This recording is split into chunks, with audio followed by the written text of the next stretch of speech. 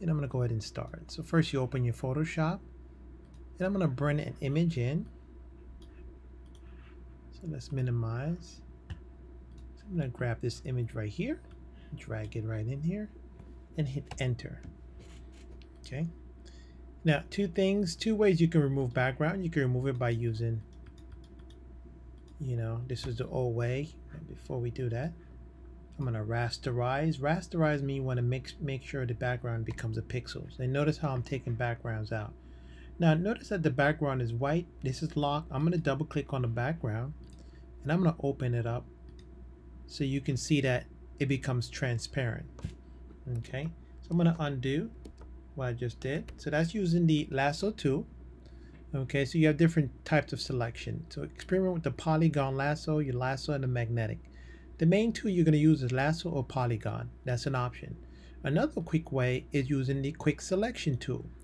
You can actually click and drag on the outside, but sometimes it's not perfect. And I hit delete, and look what happens. It's not perfect, but you have to take your time and it can be done correctly. So I'm going to go ahead and undo what I just did. Another way, which is easier, this is a new Photoshop. So you go to select mask. Okay, I'm going to cancel first, and I'm going to do this again. Let's delete.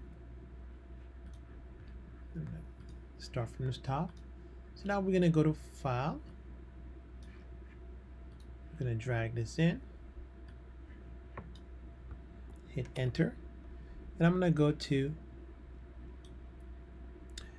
you're going to go to select and go to select mask, which is you're going to create like a mask, and you're going to click artificial intelligence.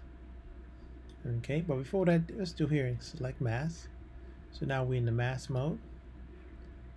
Let's bring our color down so we can see it. Okay, so now what I did, you have the transparency. You can slide in and out. Notice that the whole thing goes. So if I go here and I click select subject, this artificial intelligence by one click allows you to go in and lock in the background. See that? But there's some areas that we still gotta fix. So I'm gonna go in with my magnifying glass and zoom in. And I'm gonna click the quick selection brush, and I'm gonna click add the plus, because I want to bring this back. So I'm gonna drag it in. See how I brought that back in? I noticed that we need to get rid of this part, so I'm gonna go ahead and click on the minus, and I'm gonna go ahead and minus that right in between. Pretty easy. We got some missing parts. I need to add those back in. Click on the plus.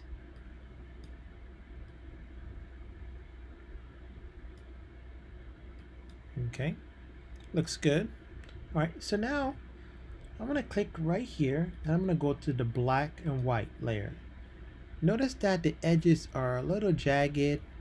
So by using the black and white, I can go here and feather the edge, so it gives it a nice little blur, and I'm gonna smooth that out so it's not jagged.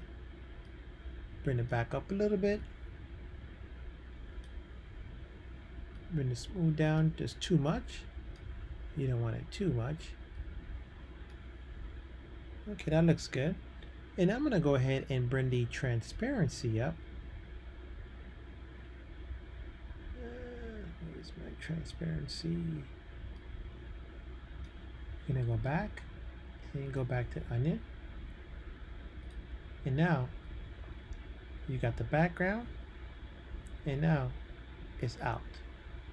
So I'm gonna click OK. And now we have our background ready to go.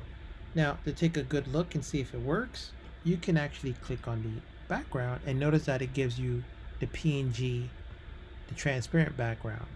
So I'm gonna export this, File, Export as, and export as a PNG, which is a transparent background. Okay. So I'm going to hit export. I'm going to put it to my desktop for now and then put it test.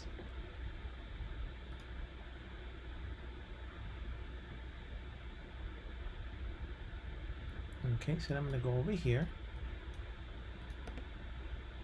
And here it is.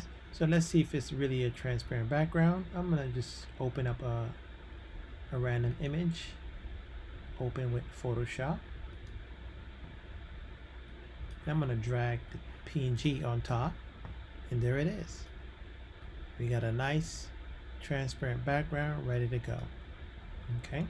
I'm going to hit enter. And I think that looks pretty clean.